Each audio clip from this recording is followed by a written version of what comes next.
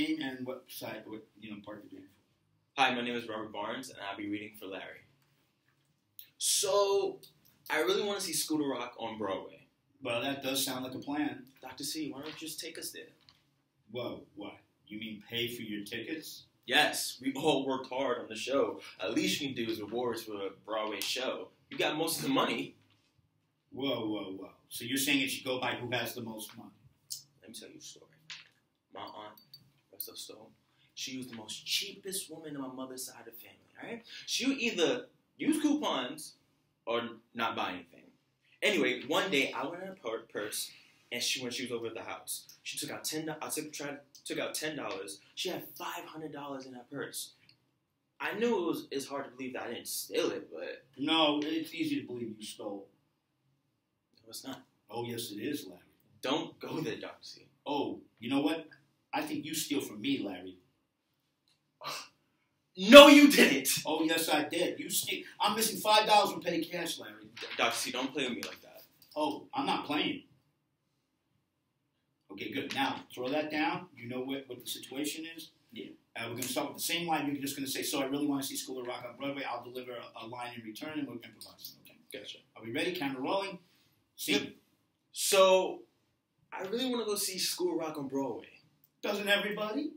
Yeah, so why don't you just take all of us at the show and reward us? What? Reward the people on the show for what? I'm not buying people's tickets. What are you talking about? We worked our asses off, and you don't want to reward us? That's fucked up. Larry, what?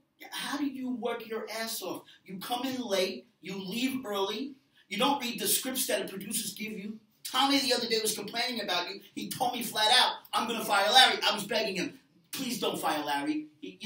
Honestly, Larry, but you make more than any other of the people on the show. You make more than that doesn't matter. That does not matter. That does not matter. But listen. All right, I come to work still.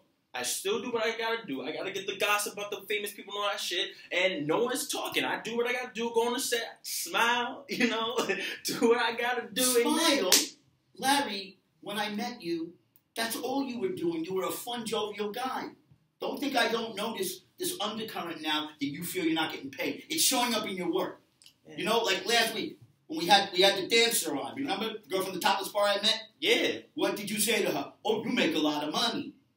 So then can you just give me the raise so I can make that kind of money too? Larry, I don't give out any money unless people earn it. And you want to know something? I do earn it. What the fuck?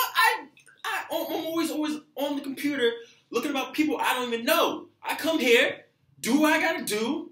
I gotta work with bullshit people, and I'm asking you. Yeah, see, this is what I mean. You're not happy here, Larry. I'm not! Man, I'm not.